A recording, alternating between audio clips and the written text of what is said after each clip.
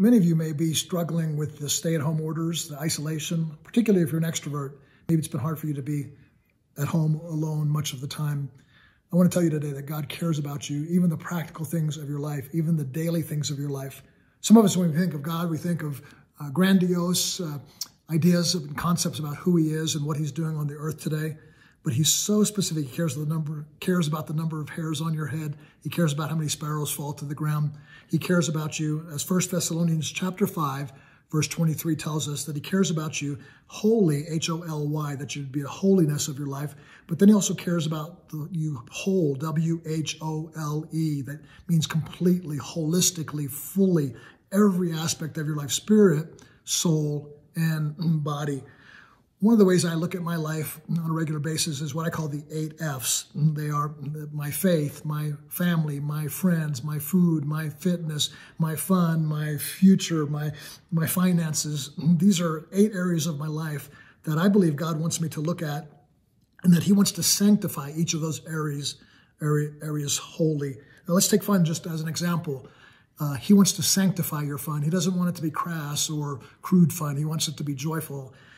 If you take a night and you're binge watching something, he wants to make sure that it's fun and joyful to you, not something that would be off-putting to his nature. Food, he's wanting you to take this time and make sure that we're eating as best we possibly can so that we keep our body strong, keep our defenses up. And so each of these areas are something to look at, and not a one of them is something that God is outside of his realm of interest. Some of us think only the first F of these 8 F's is what he's important to him, our faith, that we stay strong in faith.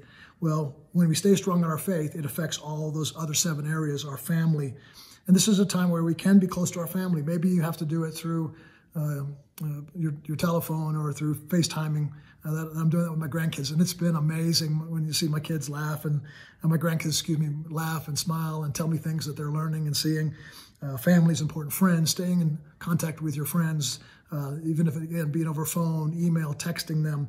I've just got off probably like 5 super long conversations today, lasting anywhere from a half hour to an hour each, getting in depth on how some of these relationships in my life are doing, staying in close contact with my wife and making sure we're not just 2 entities kind of walking by each other without really connecting. And I know that's super important to my wife, who's holding the camera right now. Is she shaking her head? Yes, she is, and she's smiling at me. Our finances. This is a tough time for some in finances. Maybe you've lost your job, and I want you to know 1 Thessalonians tells us that he's going to sanctify that area. In other words, he's going to make that holy. You can trust him for your finances as much as you can for your faith or for your family. Fitness. This is one I like a lot myself, is staying mobile, moving a little bit, making sure that you're not so dormant that your body begins to seize up a little bit and lose its mobility. It's important that you get up and walk around every day. If you have some stairs in your house, go up and down the stairs several times. If you have do push-ups, whatever it is, just to keep moving a little bit, keep your fitness going, food, the way you eat, fun. And last but not least, your future. That's the eighth of the 8 F's that I have. And our future, our view of the future has changed somewhat for many people over these past few weeks.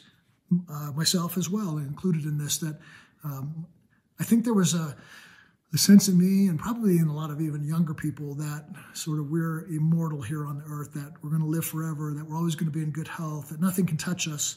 This thing has certainly impacted that worldview, that philosophy. I think we're much more realizing the scripture is true, that when it calls us a blade of grass, we grow up in the morning and we wither away at night, revealing to us the shortness of life. What is God's result of that when we think about our future is to redeem the time, make the best use of the time, pray, read your Bible, talk to people, get on the phone, share things, sing hymns together with your spouse. If you're home alone, just get a video out of some songs and begin to sing and worship with it, redeeming the time. God holds your future in his hands. You will not perish a day before he is designed and not a day after. He knows the design, your design time of birth and the design time of finish. So you can trust God.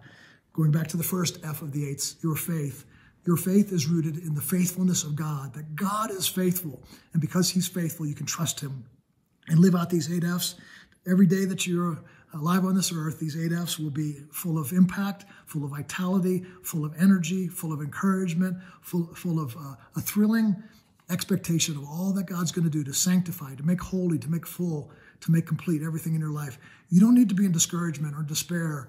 You don't need to be waiting on your calendar to when this thing is going to lift, when the stay-at-home orders are going to lift. Even if you're in a situation where you need to stay at home, you can do great and amazing things during this time. God is with you. God is for you. Stay encouraged. God bless you.